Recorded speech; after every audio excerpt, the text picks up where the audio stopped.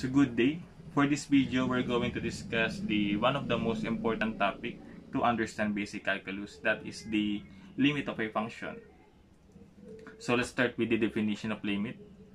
Let f of x be a function of x and a be a constant. If we can make the value of f of x close to L but not equal to L, by choosing a value of x which is close to a but not equal to a, then we say that the limit of f of x as x approaches a is L. Now, to understand it better, let's have this illustration. This definition only says that if we choose a number close to a but not equal to a, let's say we have this one, then the function will give us a number or a value which is close to L but not equal to L. And if we choose another number which is closer to a, then the function will give us another value which is closer to L than the previous one. So that is the general idea of the limit of a function. Suppose we have the function f of x equals to x squared plus 3x minus 18 over x minus 3. We know that this function is undefined at x equals to 3, because if we're going to evaluate this function at x equal to 3, it will become 0 over 0. That is undefined. But let's see what happened to the function as x approaches 3.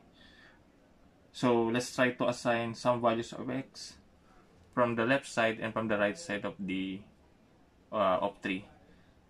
So for the left side, let's use 2.5, 2.9, 2.99, then 2.999.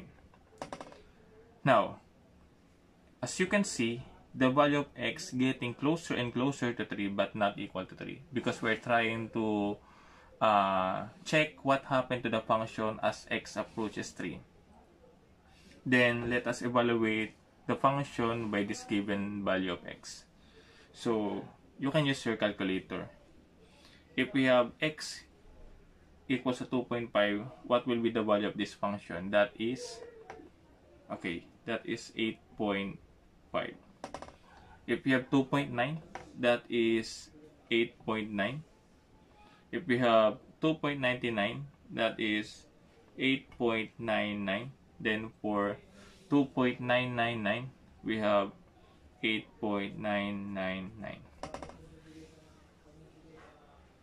If you notice, as x approaches 3, the value of the function getting closer and closer to 9. Okay. How about from the right side of 3?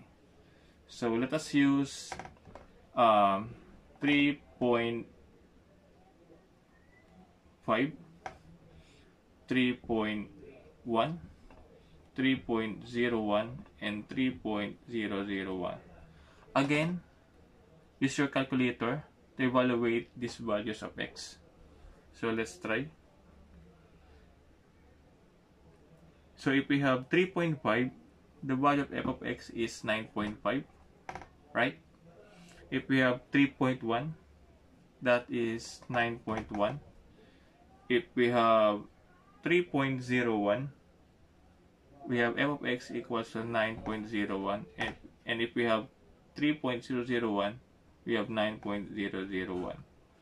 So again, as you can see, as x approaches 3 from the right side, the value of the function still getting closer and closer to 9. Therefore, we can say that the limit of the function x squared plus 3x minus 18 over x minus 3 as x approaches 3 is 9.